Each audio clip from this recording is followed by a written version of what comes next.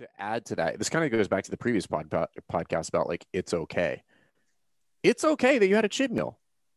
Like 100% never not measuring or never coming off of track, barring some sort of very severe scenario in which eating this food is going to cause you some sort of anaphylactic shock or you're going to really cause physical harm to yourself.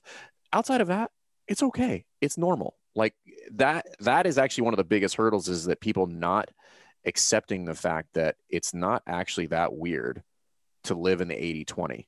It's actually pretty fucking good.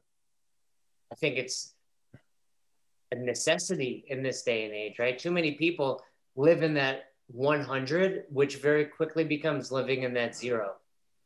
You, for example, yeah, you may have had a couple of chicken nuggets, but you've also fasted most of the day. You probably also ate a couple of other, you know, higher quality things. And even if you didn't, you are understanding, today's Thursday and I can reboot, I can restart. Too many people let one chicken nugget become one bad week.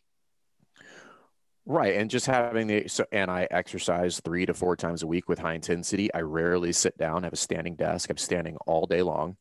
You know, I'm active, all those kind of things. And now here's where you could label me eating like an asshole. I could take all of those things to then justify eating like shit, which would mean eating like an asshole. But I'm not going to. I'm just going to say it is a buffer. However, I will fully acknowledge it is not ideal and not something I should promote.